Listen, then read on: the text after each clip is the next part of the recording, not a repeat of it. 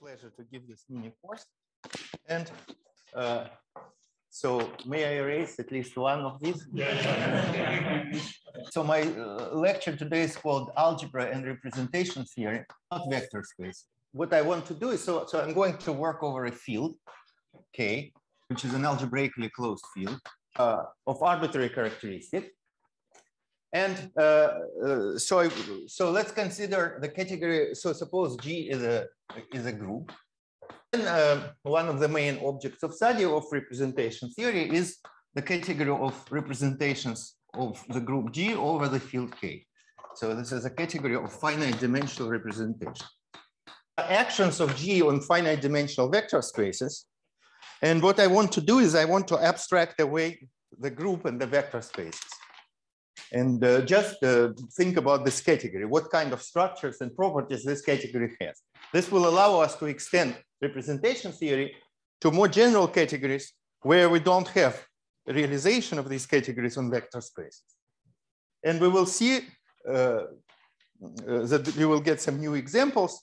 And at the end of my mini course, we will see how this theory can be applied to studying ordinary representation theory with groups and with vector spaces in positive characteristics, namely modular representation theory.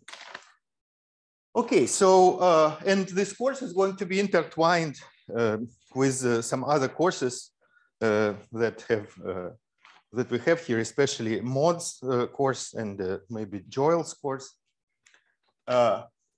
So let me proceed now. So what I want to do is I want to list some important properties and structures of this category, and then I will forget about this category and just axiomatize those structures.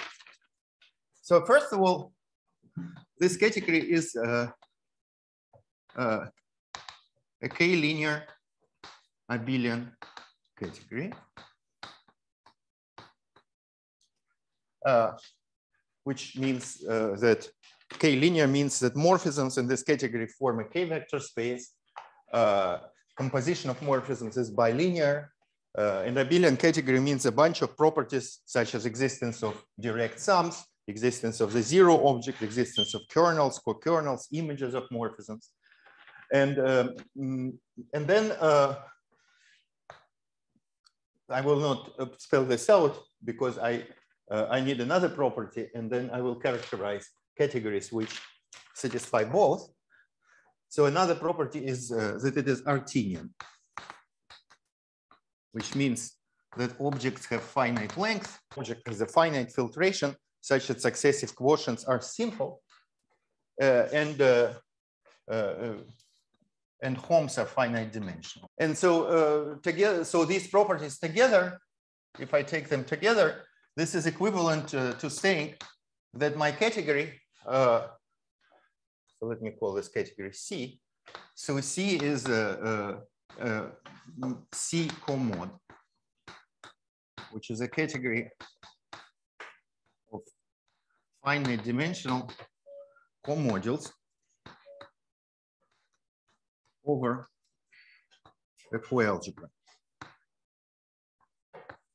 C. So that's an explicit realization. This coalgebra is not unique, but you can require that this coalgebra is pointed, which means every simple comodule is one-dimensional. And in this case, it is unique. Okay, so, and then the next, so these are kind of additive, this is additive structure of this category. But the more, something that I will be more interested in is the multiplicative structure, is that this category is monoidal. And this comes from the fact that we have a notion of tensor product of representations. So if you have X and Y in rep KG, then we can attach to their tensor product X tensor Y, which is usual tensor product of vector spaces. And an element of the group acting on X tensor Y is simply G acting on X tensored with G acting on Y. Now,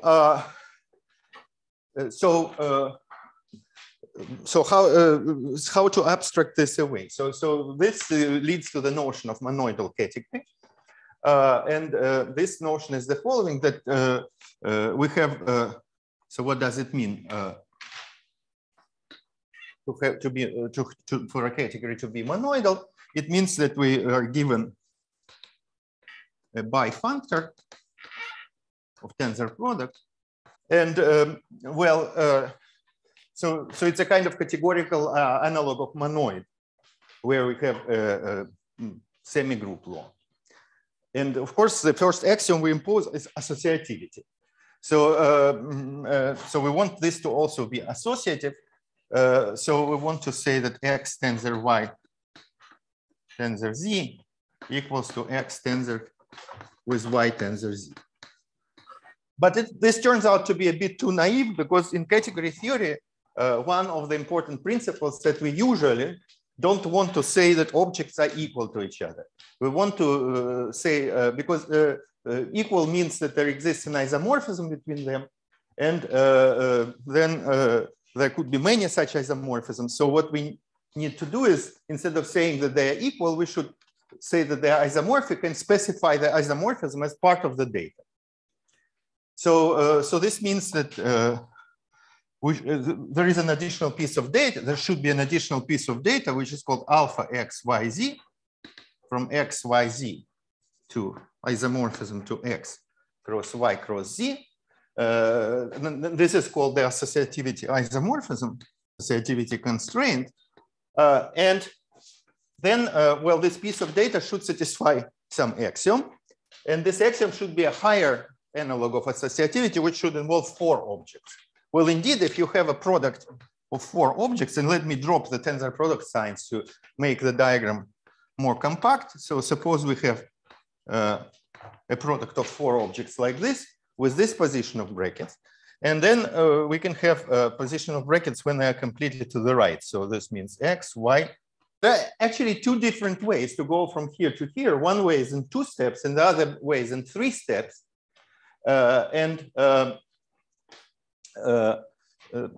So these ways are the following. So the way that is in 2 steps is the following: that we move, that we look at 3 objects, X, Y, Z, and T, and move these brackets to the right. So this means we have alpha X, Y, Z, T, and this will be X, Y, Z, T.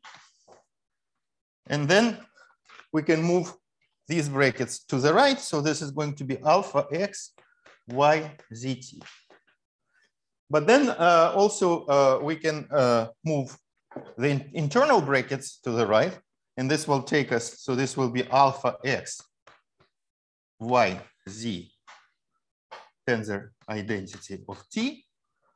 And this will take us to X, Y, Z, T.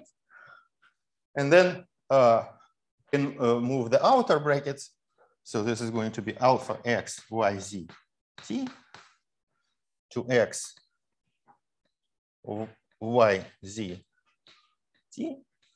And finally, alpha 1x times alpha Y, Z, T. And this diagram should be commutative. And this is called the pentagon relation. And so this is what we should replace the definition with the definition of a semigroup. So semigroup is an associative multiplication law. And here there is a multiplication law, which is a functor.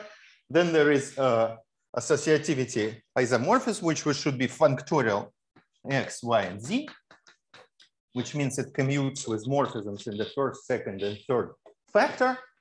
And this isomorphism should satisfy the pentagon relation. And then, of course, we want to have an analog not of a semigroup, but of a monoid, which means that we want to have a unit. And you can add axioms of the unit, but they can actually be conveniently summarized in the following way, that there exists object 1 such that 1 tensor 1 is isomorphic to 1, and the functors of tensoring with 1 on the left and on the right from C to C are equivalents, which basically means that they are invertible. there is a functor the other direction, such that composition in any order is isomorphic to the identity. So in fact, if such one exists, then these functors are not just equivalences, but they're isomorphic to the identity, which is easy to show. Because the square of this functor is this functor itself. Anyway, so this is what it means for the category to be monoidal. And in a monoidal category, so there is a so-called MacLane coherence theorem, which says basically that it doesn't matter how you put parentheses. So in other words, well, this is a coherence condition for a product of 4 things, but what about 5 things, 6 things, and so on? Well, it turns out that once this is satisfied, you don't have to worry about position of parentheses anymore. So, so if you have so any 2 parenthesizations, any 2 so consider, so this theorem says the following. Consider 2 parenthesizations, x1, xn, and I'm going to call them x and x prime. Then any 2 isomorphisms, beta and gamma from x to x prime, obtained from alpha, are the same.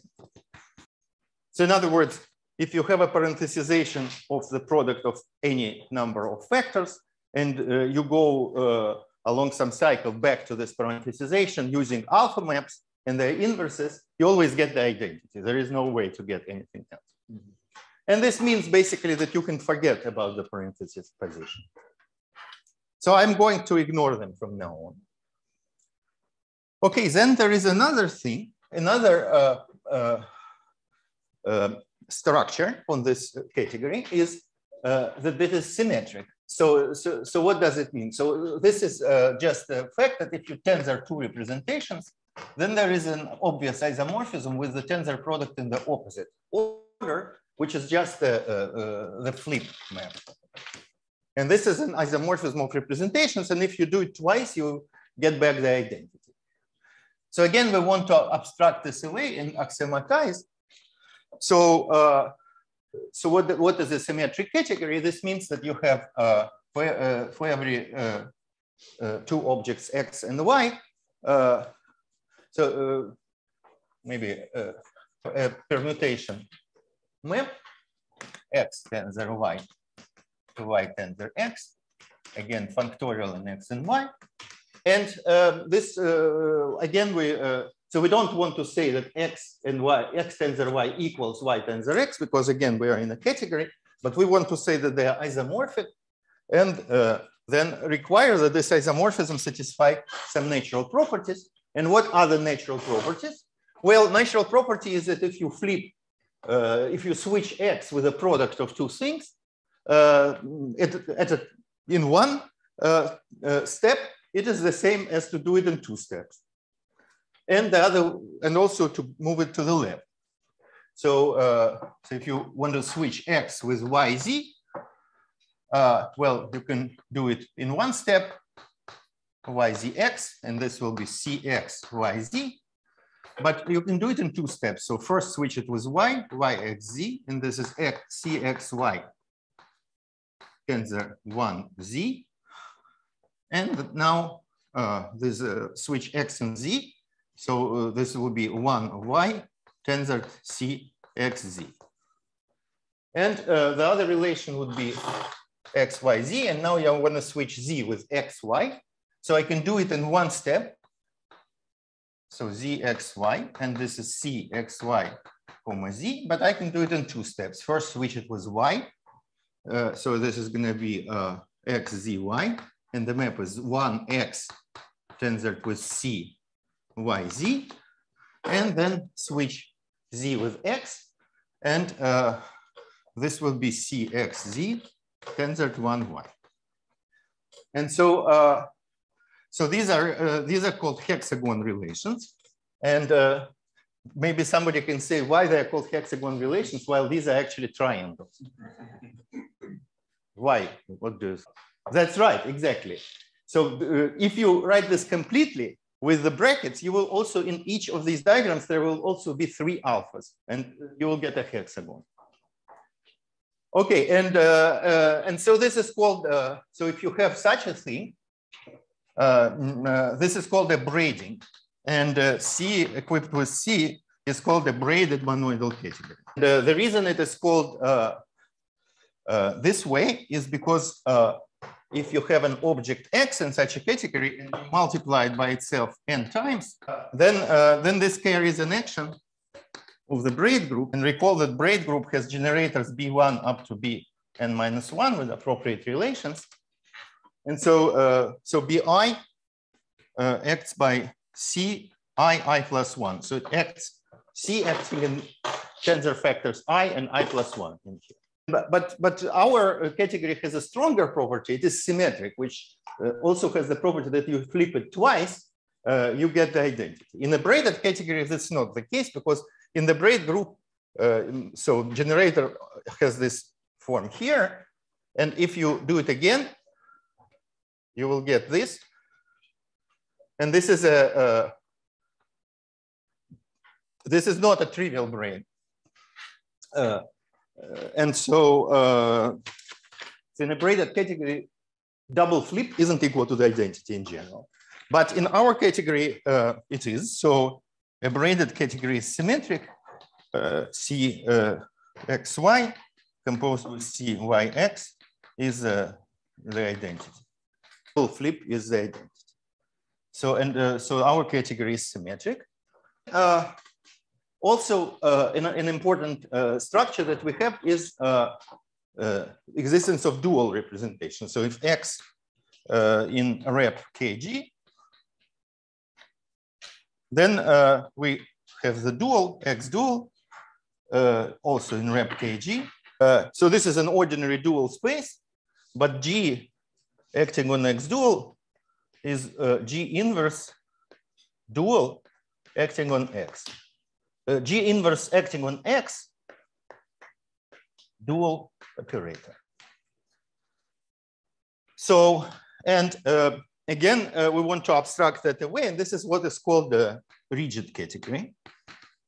So let me, because also I think Joel mentioned this in his talk and said that he doesn't want to discuss this, so maybe I should mention what this means.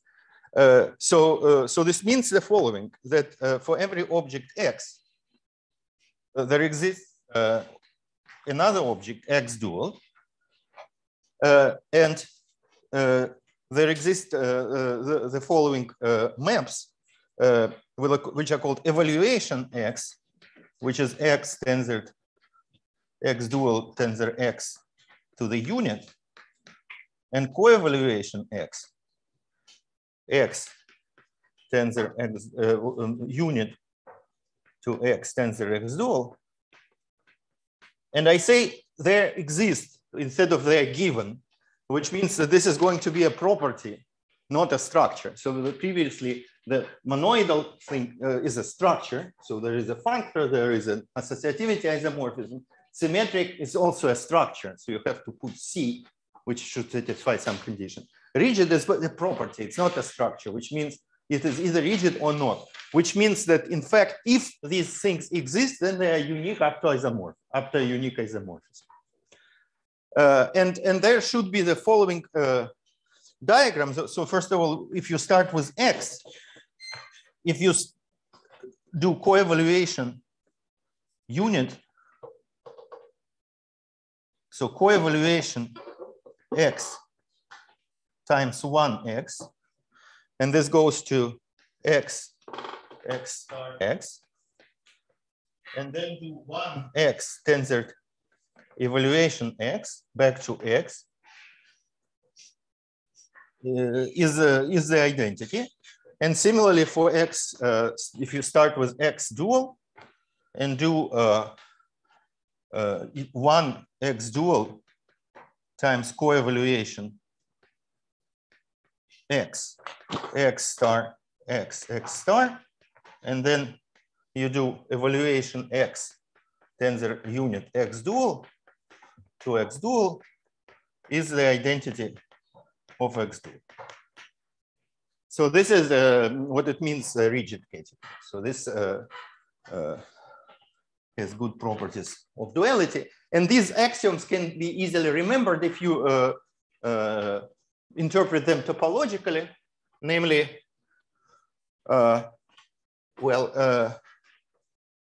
so the co-evaluation x from 1, so it could be denoted by this cup, where 1 corresponds to nothing, and then here is x dual. And evaluation x can be denoted by cap. So these are the caps and cups that you saw in the Joel's talk. X dual x. And then this, for example, this thing can be interpreted as follows. So you start with x, and then you do co-evaluation. So it means you have a cup, and then you have a cap x star, x.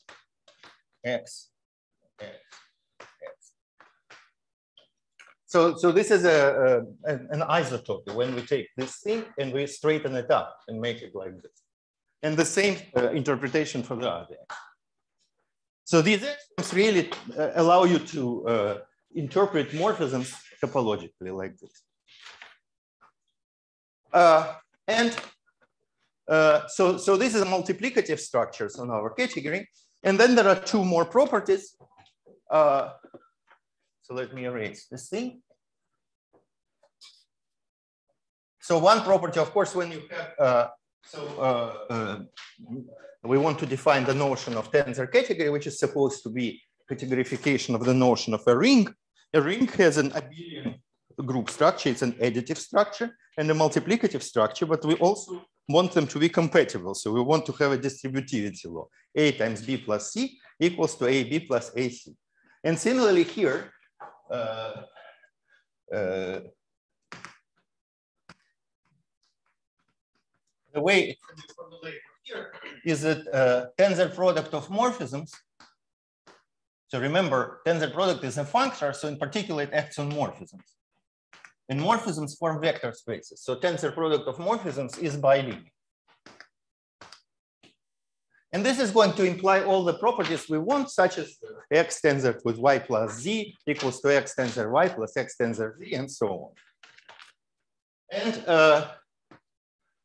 And finally, there is a property that in the morphisms of the unit, we want it to be k.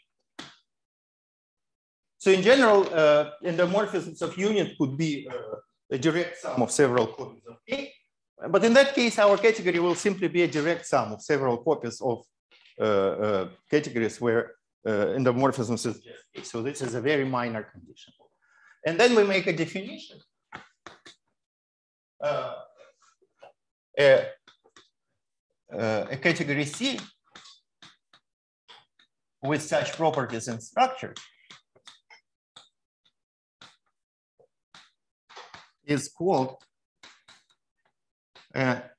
symmetric. So that's the main definition. Okay, so now from now on we will try to consider other examples of symmetric tensor categories and consider various properties of this category. So any questions? Yes. So we drop the condition that it's simple, right? Exactly, yes. It's not assumed. And in fact, we will consider examples which are known. Yeah. So when I said K-linear abelian category in particular, it means that it has direct sum. So it's a category of comodules over some co-algebra, which if you like, you can take to be pointed. In this case, it will be uniquely determined. It's monoidal and braided and moreover symmetric, which braiding is symmetric. So this is what I call a symmetric tensor category. Oh, yeah. If I say tensor category, So if I say braided tensor category, it means that I don't assume that's this identity. And if I say tensor category, this means that I don't assume the existence of C at all, or that I'm given any C. Okay, so now examples. So maybe I should mention, it is not, we're not assuming that our category is semi-simple, but an important property, tensor category, for any rigid tensor category, even doesn't have to be symmetric, rigid tensor category. The functor of tensor product is bi-exact. So it is exact with respect to each variable, because in general, tensor product is only going to be right exact. But if your category is rigid, then you can prove that it's actually exact in each. And therefore, and what follows from this is that you can define the notion of Grothendieck, any such category. For any such category, it's Grothendieck group. It's a free abelian group whose bases are the classes of simple objects. Ger C is a ring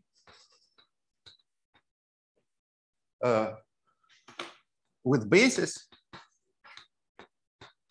of simples, and the unit is a part of this basis. So unit is simple and structured constants, non-negative integers. Okay, so now what are examples? Well, first of all, we have this basic example, rep K of G, that we started with. And so our definition was tailored in such a way that this is an example. So that's not surprising. And in particular, I should point out the simplest possible example, G equals to 1. Then we get the category of vector spaces over K. So this is finite dimensional K vector spaces. Okay, now can we generalize this? Well, yes. For example, let's say G is a Lie algebra over K. Well, in this case, we can consider rep G. And this is going to be also, this is a category of finite dimensional representation of G. And this is also a symmetric tensor category. So I'm going to use abbreviation STC for symmetric tensor category. So these are examples of symmetric tensor category. Well, and so the tensor product of representations of Lie algebras. So if A is in G, then A acting on the tensor product X tensor Y is A X tensor 1 plus 1 tensor AY. And so, and actually, here is another example, which will end up being this, the same as this, but it has a slightly different flavor. So let's say X is a nice topological space. So let's say Hausdorff. And in fact, you will lose nothing if you imagine that X is a manifold, connected manifold. And then we can take C to be the category of local systems or locally constant sheaves on X. So log X, local systems, which is the same as locally constant sheaves of K vector space, of finite dimensional K vector spaces. Well, we can tensor them just, fiber by fiber, and also dualize them fiber by fiber. So this is a symmetric tensor category. And in fact, it's equivalent to a category like that, where G is the fundamental group of X.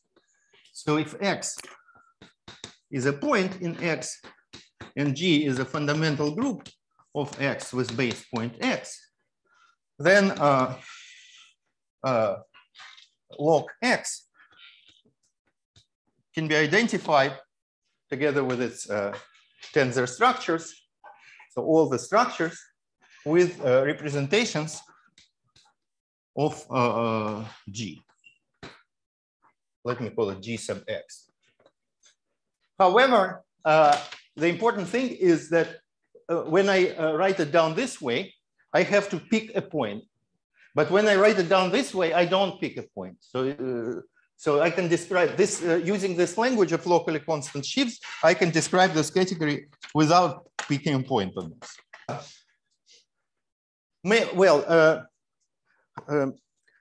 I guess I did something which is not allowed, which is that I talked about equivalence of tensor categories without defining what this means. So perhaps I should do that. For this purpose, we need to define monoidal functors. So suppose we have C and D, which are monoidal categories. And suppose F from C to D is a functor. So monoidal functor, we want to be a functor that preserves the tensor product. So, so F is monoidal if F of X tensor F of Y is equal to F of X tensor Y. But again, this is too naive. So we should not say equal. We should say isomorphic. And we should prescribe an isomorphism. So let me call this JXY. And this should be part of the data. So we are given this JXY. And this is called the tensor structure. And it should satisfy some condition. And what is this condition? Well, it should be for one more factor. So we start with F of X, F of Y, F of Z. And here we have alpha, F of X, F of Y, F of Z, F of X tensored with F of Y times F of Z. So this is the associativity isomorphism of the category D. On the other hand, we have a similar diagram. So if you have X, Y, Z, and F of X, Y, Z, then there is a F of alpha X, Y, Z. And this is the associativity map of C. And so now these J's should relate these two things in such a way that we get a commutative diagram. So here we can do J, X, Y. This goes to F of X tensor Y, F of Z. And then J, X, Y, Z. Here, similarly, we have one X tensor J, Y, Z. And then J, X, Y, Z. And this diagram should be commutative. So this is what it means to have a monoidal functor. Well, and we should also require that F of 1D, 1C is isomorphic to 1D. So it's categorifies the notion of a unital homomorphism of monoids.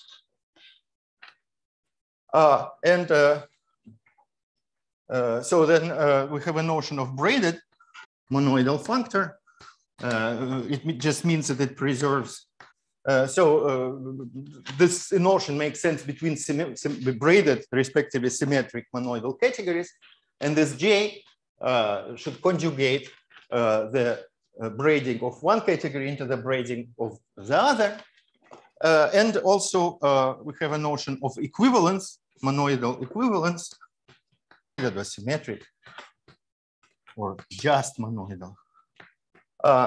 It is just such functor, which is an equivalence of categories, which means it's essentially surjective and fully faithful. Monoidal categories which differ, well, two monoidal categories which are related by a monoidal equivalence are the same for all practical purposes. What we want is to classify. So our goal is classify symmetric tensor categories up to symmetric monoidal equivalence.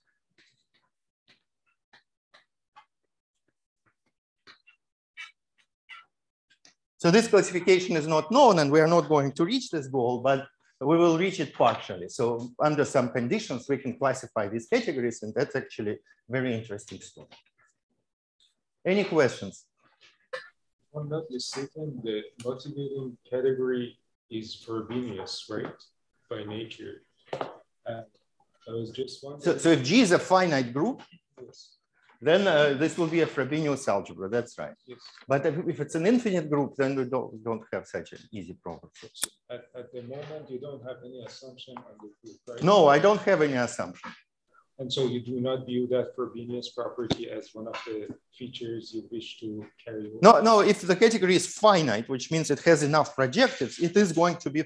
So there is a theorem that any rigid tensor category, which is finite, which means it has enough projectives and finitely many simple objects, or even enough projectives is sufficient. Doesn't even have to have finitely many simple objects.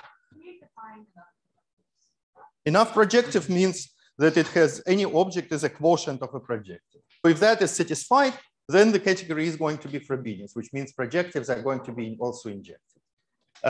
But for infinite groups, that's not going to be the case. Other questions? A question from the chat. Is there any specialty to define J from the fx times fy to fx times y instead of the other way around? Yeah, it doesn't matter. You can also define J to go the other direction because it's supposed to be an isomorphism. But it should be functorial in x and y. But if you are given a functor such that f of x tensor f of y is isomorphic to f of x tensor y for every x and y, that doesn't mean that you have a monoidal functor. In fact, you have to find this J, and it's supposed to satisfy a nonlinear, actually quadratic equation. And you might not have solutions to this equation. Then you don't have a functor. And that's why there could be, for example, semi-simple categories with the same Grothendieck ring, which are not equivalent. Because you may define an additive functor, which sends every basis element to itself, but it's not going to be equipped with this J. You won't be able to solve those equations. Okay, so these are some examples. Huh? Question? Yes. So just maybe about this. So the structure constants that you have in your Grothendieck ring are not enough to classify your category. That's what you mean. You would have. It is first of all, it is not enough, and also it may not exist. So if I give you a Grothendieck ring, then well, for any class of this category, ordinary, braided, or symmetric, you may have none, or you may have many. Yeah. So you could give an example of two categories which are braided, symmetric, monoidal, or tensor. That's right. Yes. With having same structure constants. Yes. For example, there are well, you know that there are finite groups which are not isomorphic but have the same character table. So that gives you such an example. Moreover, there are even finite groups that are not isomorphic, but their representation categories are equivalent as monoidal categories, as tensor categories, but without braiding. If you ask it to be symmetric monoidal, then the group is determined, and that's something I will talk about later. But if you drop the symmetry, then it's not determined. So you could have on the same monoidal category, which is of the form rep G, where G is a finite group over complex representations, you may have two different groups which have equivalent monoidal categories of representations, but different symmetric structures. So, and when I said that these categories are equivalent, this is the sense in which I meant that to be the case. Okay, but there is actually an umbrella example which turns out to cover all of this. And this is representations of affine group schemes. So, so let G be an affine group scheme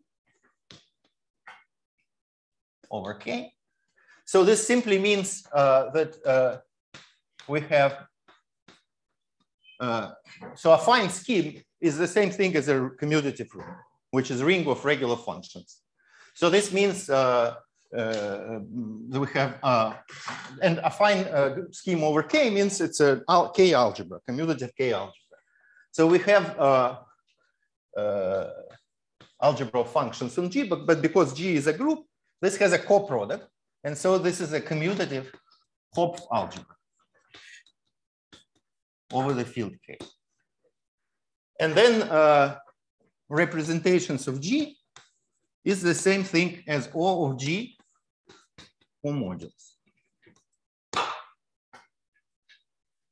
And I always talk about finite dimensional commutatives. So, so this turns out to encompass all of these examples. And so to explain this, I'm going to, oh, maybe I should mention, affine group scheme in characteristics over a field of characteristics 0 is always reduced and is what is called a pro-algebraic group. So it's a projective limit of algebraic groups. In characteristic P, it may be non-reduced. But what does it have to, but it always has something to do with groups because you have a Grothendieck functor of points. So functor of points says that if R is a commutative K algebra, then you can define R points of G to be home from this function algebra on G into R. And this is a set which turns out to be a group. Easy to define a group law on it. And this R goes to G of R is a functor from commutative K algebras. And now if you have, if V is a representation of G, then for every R, V tensored over K with R is a G of R modulo. So, so we get a family of representations of family of groups parameterized by arbitrary commutative rings. And this is, of course, compatible with maps between rings. So it's functorial in R. Okay, and now I want to explain why this example, like why did I call it umbrella example? Because it actually encompasses all these examples. Well, we saw that examples 1 and 3 are the same, but example 2 is different. And in fact, this encompasses both.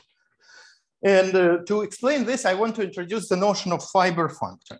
So fiber functor on a symmetric tensor category C is a symmetric monoidal functor to the category of vector spaces over K, which is and I should require that it is exact, is an exact symmetric monoidal functor C to vector spaces over K.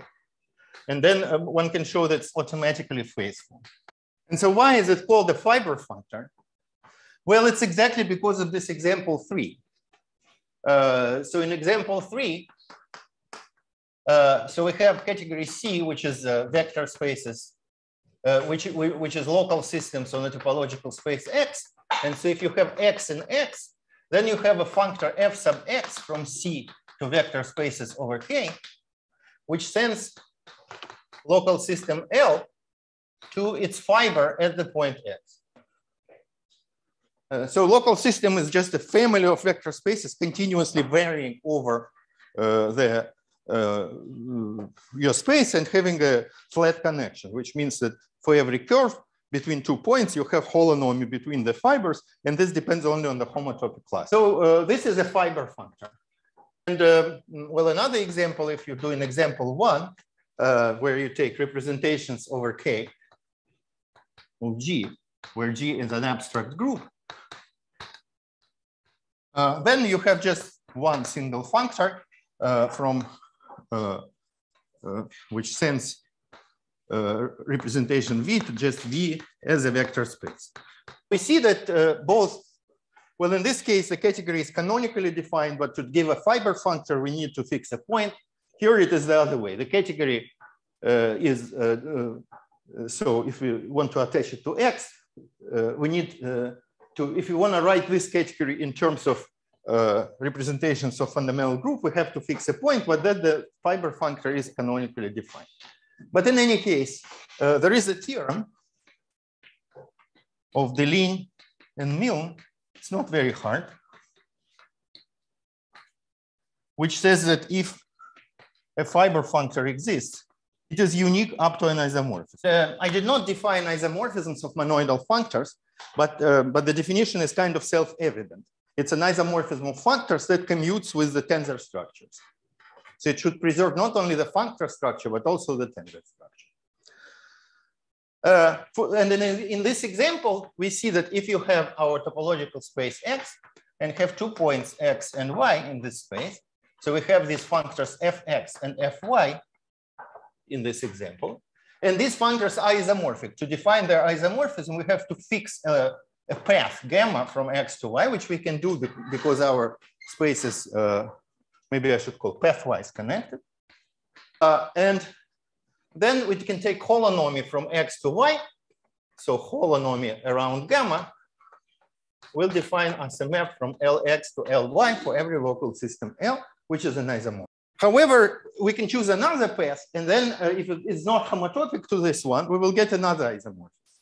So therefore, when I say here that it's unique up to isomorphism, it's unique up to a non-unique isomorphism, which means that the isomorphism between two fiber functors isn't canonical.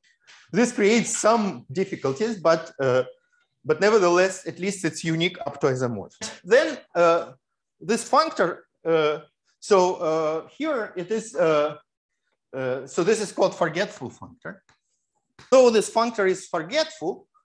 It actually doesn't forget anything, because you can reconstruct the group G from this functor.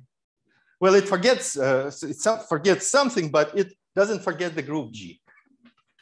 Not this group G, but this one, the affine group scheme. So if you so what you can do is the following. For any, so if you have C, a symmetric tensor category, and F from C to vector spaces over K is a fiber functor, it doesn't always exist, but suppose it does.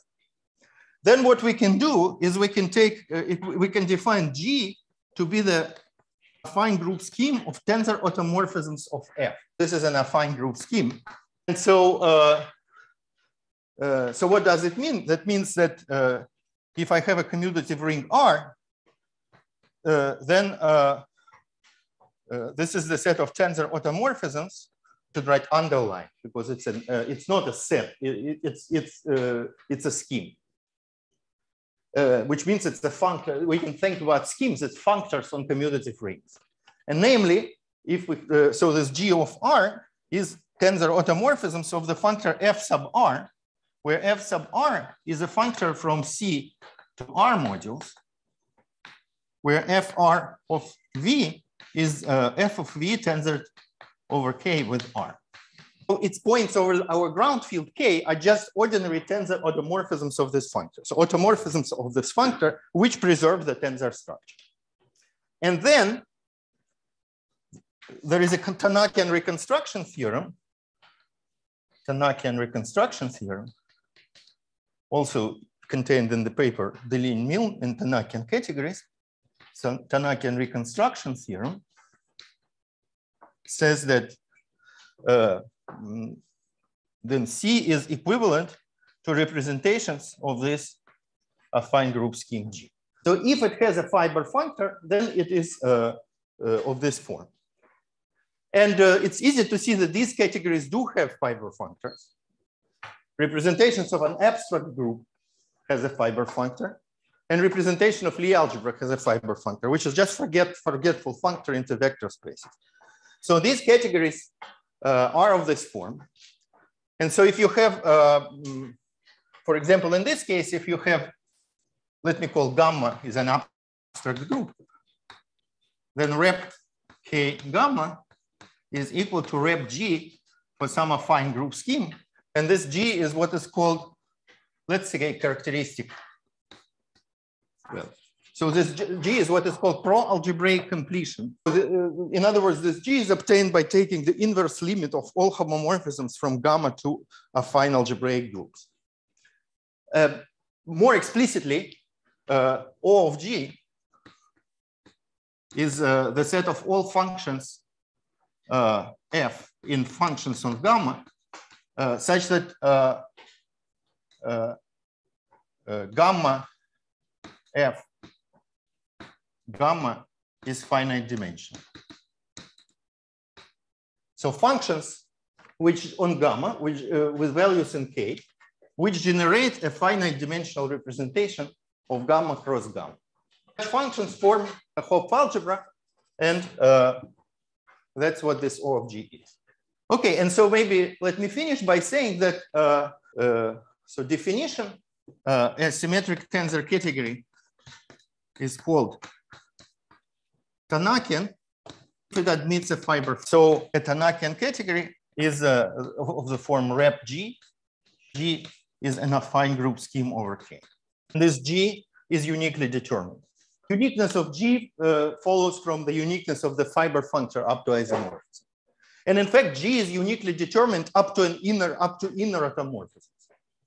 So, which means that, okay, so if you have two fiber functors and take, so if you realize your category as two representations of two different groups, rep G1 is isomorphic to C and rep G2 isomorphic to C. You fix those isomorphisms.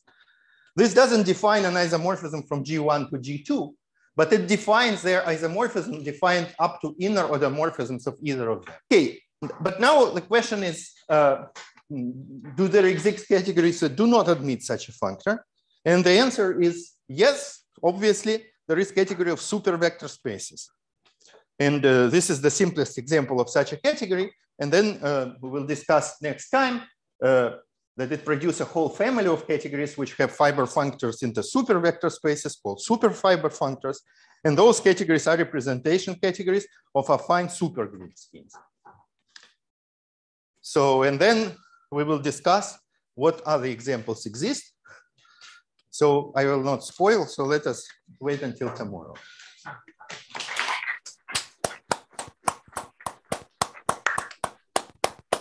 Yes. Yes.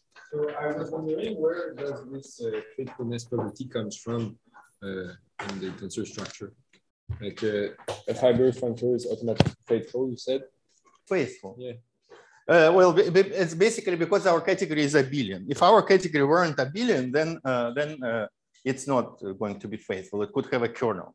Okay, so it has no link with the tensor. Because kernel of such a functor will have to be what is called a tensor ideal. And an abelian, moreover, this should be, so it's an ideal, it's a thick ideal, which means it's generated by objects. And abelian tensor categories don't have such ideals. So in fact, any exact symmetric monoidal functor out of a abelian tensor category has to be faithful. For free, or at least for some reasons, that such a category was comodules over a coalgebra. Oh, that's right. Yes. But then that's called Takeuchi's theorem. To get a Hopf algebra, you kind of did it from scratch. That's right. Because such a category, so it's a coalgebra, but tensor structure doesn't define a Hopf algebra structure on this algebra. It defines something that I call pseudo-Hopf algebra structure, which is not quite the coproduct. Because, for example, when you take, let's say you take a finite group and you take functions on the finite group. So this is a coalgebra, but it's not a pointed coalgebra because it's irreducible comodules are irreducible representations of this group. So if the group is not abelian, they're not one-dimensional. So if you took the pointed coalgebra, which means with one-dimensional comodules, you wouldn't be able to put on it a structure of a Hopf algebra. Nevertheless, you can whenever you realize your category is a coalgebra, you can write all the remaining structures, such as the structure of a tensor category, in terms of linear algebra related to that coalgebra. And that's what I called a pseudo Hopf algebra. It's a rather unwieldy structure, but it's useful it's useful in applications. But it's not nearly as nice as the structure of a Hopf algebra. Well, I mean, there is even an analog of Tanakian reconstruction in the tensor category case without any braiding. So if you have, so maybe let me erase this. We'll obtain a quantum group, not the usual group. So if C is a rigid tensor category, not necessarily braided, have a F from C to vector spaces over K, exact tensor functor, then, well, you cannot talk about automorphisms, but you can talk about something that is called co-end F. So co-end it's a dual. So if you look at endomorphisms of F, it's a topological algebra because it has a topology of projective limit. So you can take its dual continuous with respect to this inverse limit topology. And that's called co-end F. But actually, it's better not to talk about end and topology, and you can just define this directly. So for example, if the category is semi-simple, this is just going to be a direct sum of all simple objects X tensored with X dual. So it's like Peter Weil, functions on the group. And so this is a Hopf algebra. Let me call it H. And C is equivalent to the category of H comodules. But this Hopf algebra is not going to be commutative. It's going to be a quantum group. In particular, when the category is braided, this Hopf algebra will be what is called co-quasi-triangular. So it will have an R form, which is dual object to an R matrix, which will correspond to the braiding. To thank Pavel last time. Thank you.